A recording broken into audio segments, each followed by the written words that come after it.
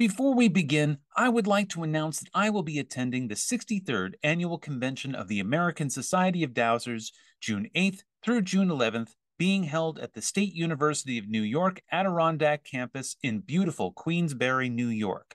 The convention will feature dowsing demonstrations and speakers, a metaphysical expo and dowsing bookstore, a wellness center, and much, much more. The Queensbury campus is only 45 minutes north of Albany International Airport, and affordable on-campus housing is available. For more information and to register for this unique event, please visit www.dowsers.org. And now for today's podcast.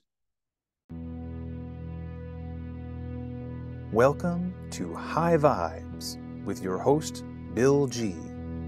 At High Vibes, we're looking into what it means to be a fourth-dimensional being in an ever-changing world. We hope that by listening to our podcast, you can feel a greater sense of peace and connection as we collectively raise our energetic vibration to the next level. And now for today's podcast.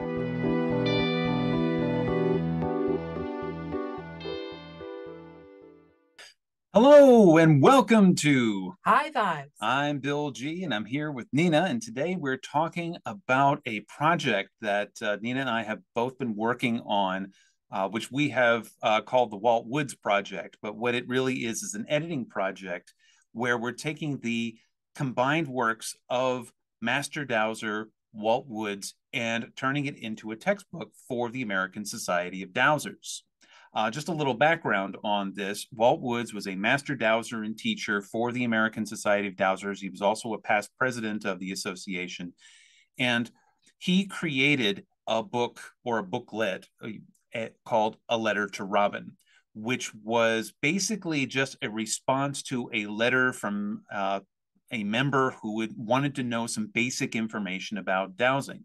Now, master dowsers basically up to this point have learned how to dowse from other dowsers, and it's kind of was a passed on family tradition. But the American Society of Dowsers is dedicated to teaching people how to dowse. And so they needed a textbook in order to do this. And so Walt obliged and came up with this booklet called A Letter to Robin. Over the years, this thing has been passed around across the world, and a lot of people use it as their primary text on an introduction on how to do dowsing. And Walt expanded it too. He has like another booklet for teachers so that they can teach it. He's got a booklet on experimental dowsing, which is things that he was working on with other dowsers. So there were a few booklets. There were like 4 or 5 of them that were all separated, and we put them into one. Yes. So what we did was we compiled it all together because recently the American Society of Dowsers obtained the copyright for all of his material. And so the idea here is to create a comprehensive text for beginner dowsers to be the new foundation of the Foundations for Dowsing course that's taught at the convention of the American Society of Dowsers. And also, if anyone out there wanted to teach dowsing to a group that are interested in learning how to dowsing. So what we wanted to do is we wanted to create a comprehensive textbook that was easy to read, easy to understand, that also encompassed the entire breadth of Walt's work that he provided for his students. So we took on this project, and this book is scheduled to release at the American Society Dowsers National Convention, which is going to be June 8th through June 11th, 2023 at SUNY Adirondack in Queensbury, New York. So if you're interested in getting the first hot copies off the press, that's the place to be to get it. What we want to talk to you today is about what excites us about this project. Now, I've been a dowser, an Akashic dowser, for 20 some odd years. And I first learned how to dowse using the spiritual response therapy system developed by Robert Detzler. Well, that system is a fairly complicated system. It's got a lot of ritual to it, a lot of stuff to it, and you really have to be practicing it with it a lot in order to get really good at that. Walt Woods stuff is not like that. It gets to the point. It can teach a complete novice right away, like within 20 minutes, just how to dowse and dowse correctly. And that's what makes it so extraordinary. One of the first things that you see in the book when you're going through the book is that this he introduces you to the tools. And there's not a whole lot of tools involved with dowsing. I mean, you can use a pendulum, you can use what's called an L rod, which is basically just a piece of metal that's bent into an L, or you can use what they call a divining rod or a Y rod, or you can even just use your muscles. There's so many things that you can do that is dowsing. But what separates someone from just holding a pendulum or holding a pair of sticks and calling themselves a dowser is the ability to ask the right questions and to be able to program your dowsing so that way it will provide you with the answers that you're looking for. And when Bill says program your dowsing, Walt explains it so well in the book. And I didn't know how dowsing worked. And what he talks about is so simple and fascinating.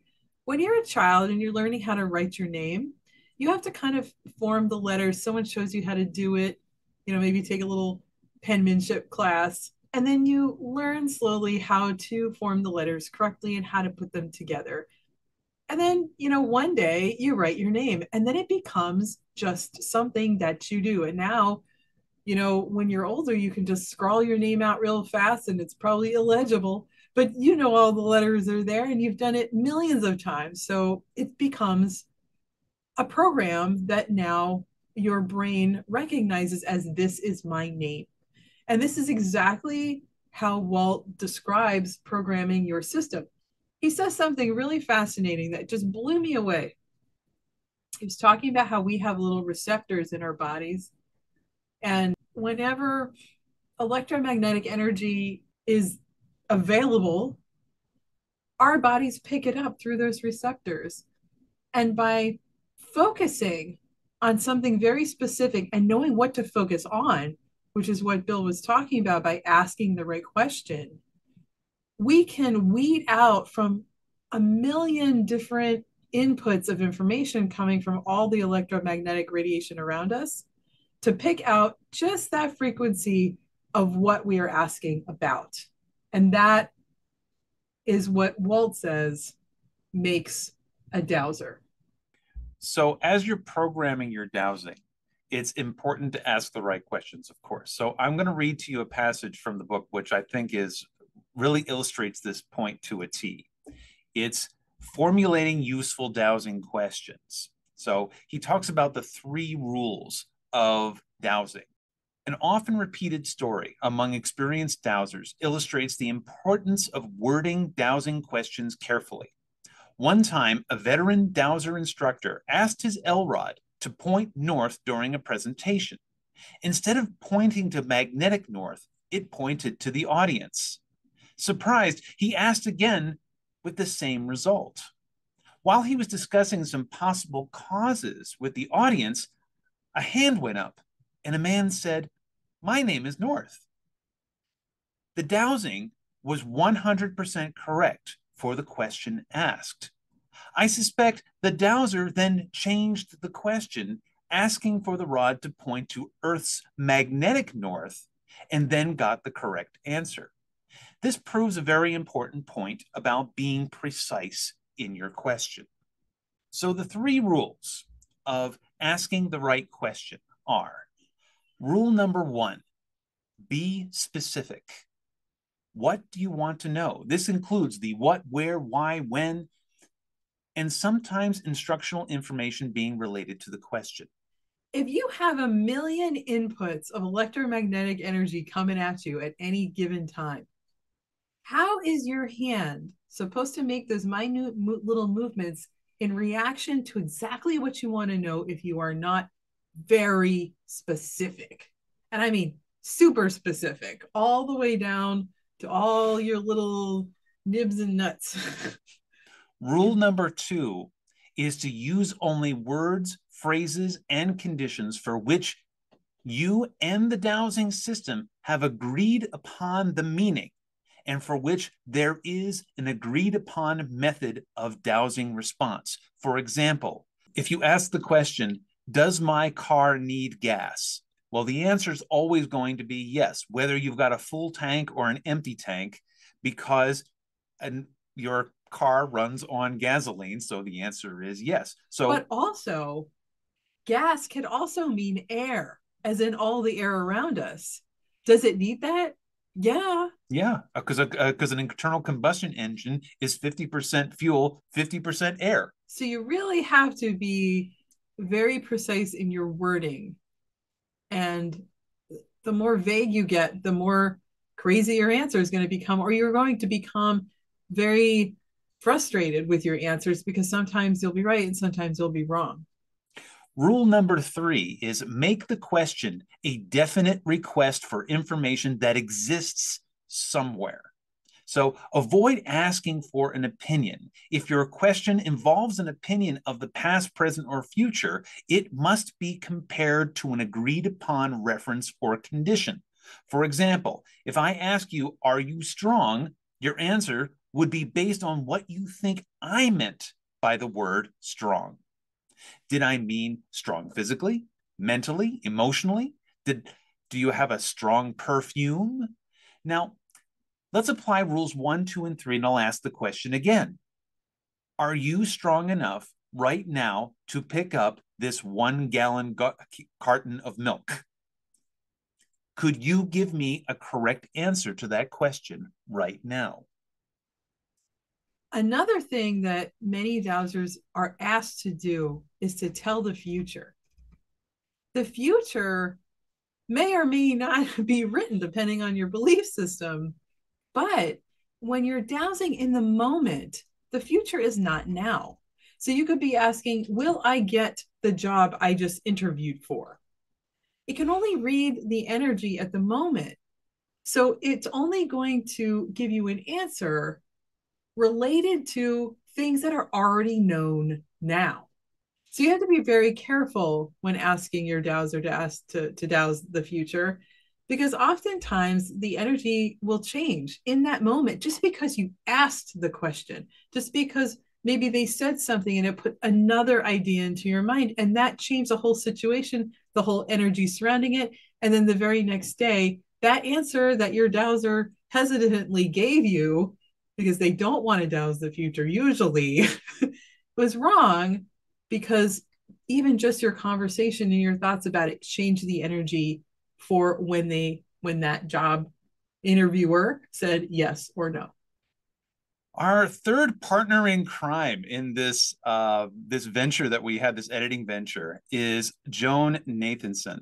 Now, Joan has been affiliated with the American Society of Dowsers for a very long time, and for a long time she was the editor to the American Dowser, which is the quarterly journal that the organization puts out every 4 times a year. So Joan actually knew Walt. She knew him personally, and actually attended some of his lectures, which is something Nina and I did not do. So Joan, welcome to the show. Thank you very much. So one of the things that we've been just talking about is how much we really appreciated how basic Walt's work was. So that way it was very approachable for the basic student of dowsing. Yes, I think this is really so. The thing that was difficult for me was that I was shown how to dowse by someone who had just seen it for the first time, but didn't really know much else about it. And so it was about 3 years. I just was experimenting on my own and fumbling along and sort of developing my own ideas slowly and sort of offhand. And then I can remember very much the coming to the first American Society of Dowsers convention in Vermont. And suddenly there were 1,200 swinging people, pendulums going here and L rods. I'd never seen L rods before, and it was just amazing. And then I was at a table having lunch with Walt Woods, who looked like a very ordinary, very nice older gentleman, and then found out that he had been dowsing for 50 years already when I met him. And I remember just feeling so small and wondering, like, should I even stay at the table?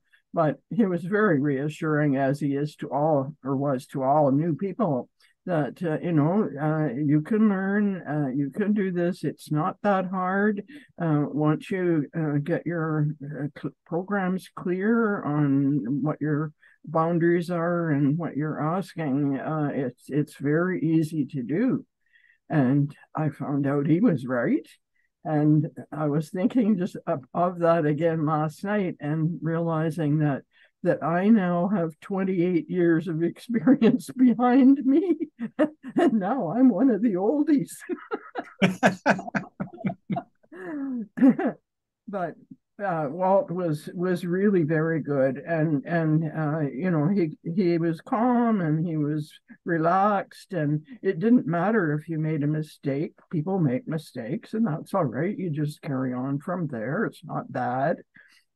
And keep track of what you're doing. Practice. Like you've heard that when you're beginning playing piano and things like that.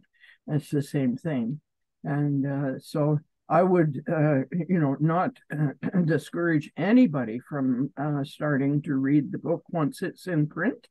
And I think they'll find that it's easy to follow, and the spirit of Walt comes through in the way that he says things. He's very gentle, and he's not ordering you to do things. He's just saying, this is one way that I've developed. It'll probably grow larger as I hear from more other dowsers like you. And so it's an adventure, and it's fun. And that's the thing that really I remember from the kind of person that he was. He wanted to see new people start and catch the extent to which dowsing can make a huge difference to anybody's life, and to the life of communities, to the life of nations, and maybe to the survival of our planet. Who knows? I certainly see that as being a very important part of how we can find out what to do in this world that's changing so fast, and is presenting us with problems that we've never dealt with before. So what about the book itself that you found interesting or expansive as you were doing the editing, or when you've read it in the past? Well, one thing that was very reassuring, like I'm kind of getting on in years myself. I have a birthday coming up in a couple of weeks. And I'm sort of reminded that I'm, getting to be one of the old oldies. And, you think, oh, dear. But as I've been working on the manuscript, the memories from back when I met Walt are coming through loud and clear. I can see him sitting at the table. I can hear his soft voice. I can see him, swinging his pendulum and, just casually explaining something, nice and slowly, and you can ask questions. So that part has been really good. What I did realize was that there was quite a bit of the book that I had never bothered to read. I got partway through and then I got sidetracked. So I'm finding it, as somebody who's been doing it now for a long time, I'm learning things that I'm really glad to be learning. So it's something that, also has its appeal to people who have been dowsing in different fields. I'm quite pleased, like it sort of said, come on, do some more hunting, do some more exploring in all of the new areas that we could apply dowsing to. Like even in water dowsing, now there need to be alternatives to finding water, because our aquifers are getting dried out. And they will recuperate in 10,000 years or so, but that might be a little too long for our grandchildren. Yeah.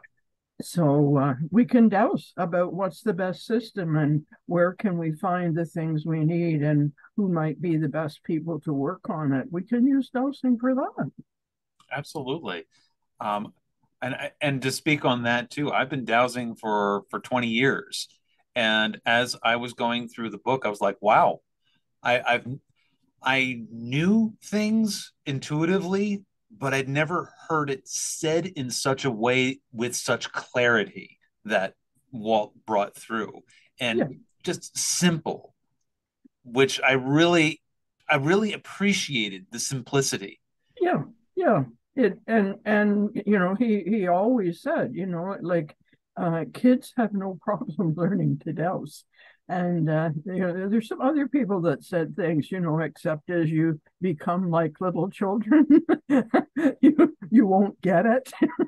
So I think that's that it's easy, approachable, fascinating, and something that is going to make a huge difference to life. My life, transformed when I learned that dowsing was possible. So what about for the person who is the self-studier? Maybe someone who wants to learn dowsing but doesn't necessarily want to sign up for a class. Is this the book to go to? Is this like the go-to text for that? It's very clear. It starts at the beginning. Walt was a scientist. He taught people who were going to become radiology technicians at a community college. He knew that you have to be really clear, or things won't work. And he was really clear and straightforward. And I think the work that we're doing now is making sure that anybody can understand it very clearly, because like Walt isn't on hand in the same way that he used to be. I think he still is on hand. Like I've been feeling his, keep going, girl.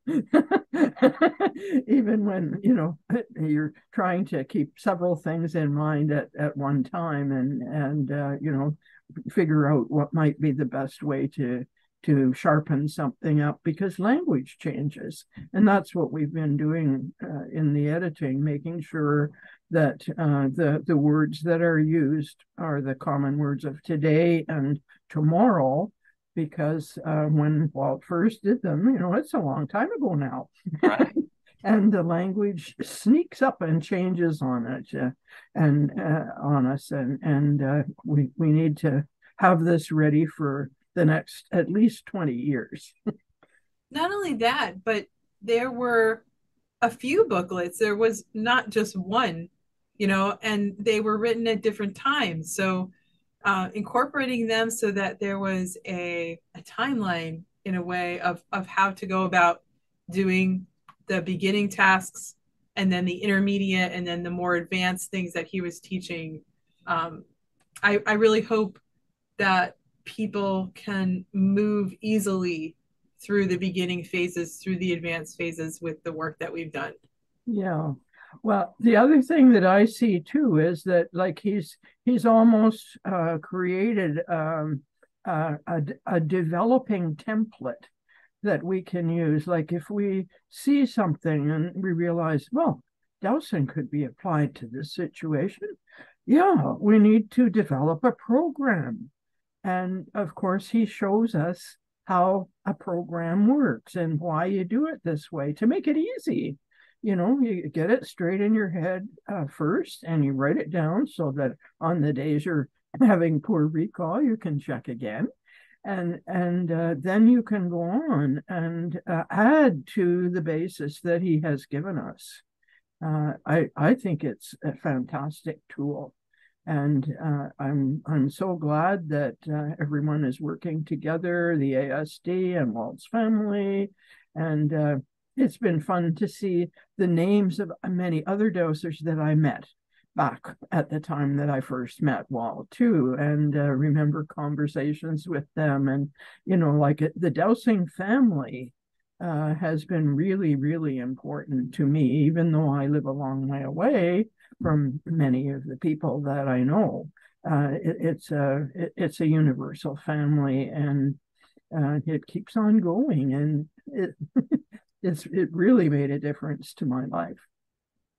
Again, for everybody listening, the book is called Letter to Robin by Walt Woods, and it will be available through the American Society of Dowsers website through their bookstore, but it will also be available on Amazon as a print-on-demand paperback copy, and it will also be available as an ebook. So for those of you who prefer that medium will be available to you as well. A project that we're also working on is a companion to that, which is a digital journal. No word yet on the release date on that, but we're very excited that that is also in the works. And that's going to also help the self-study student use the text for their own personal curriculum and for daily practice, and make that a whole lot better for themselves. And that I think is so smart. I'm old enough that I get tired of thinking of all the new programs and new opportunities there are, but the young people don't feel that way. This is marvelous, and they're used to using different mediums that way, and I think this is wonderful. What's really nice about it too is it can be used over and over again. So unlike a paper journal that you fill out, although I mean that's wonderful too, because then you could save it and then go back and look at what you've done.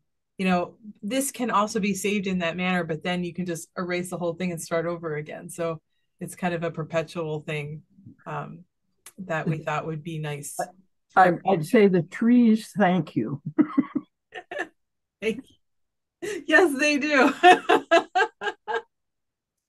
So thank you very much for being here today. Thank you, Nina, and thank you, Walt Woods, wherever you are, about this, providing us with this wonderful project. And I hope everyone out there is just as excited as we are. That's Walt saying, yes, I'm here. Yeah.